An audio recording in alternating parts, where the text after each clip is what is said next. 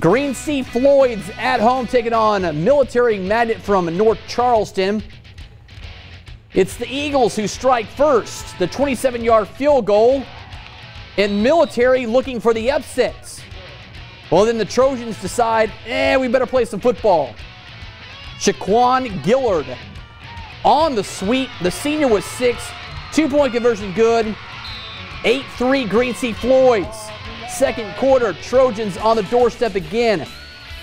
Shaq Johnson, the 7-footer, in from 4 yards out. In reality, he's 6'3", but hey, he's got 6 more, and it's 16-3 Trojans. From there, they pour it on. Ethan Dameron to the flats. Johnson walking it in. His second touchdown of the first half. 22-3 Green Sea Floyds.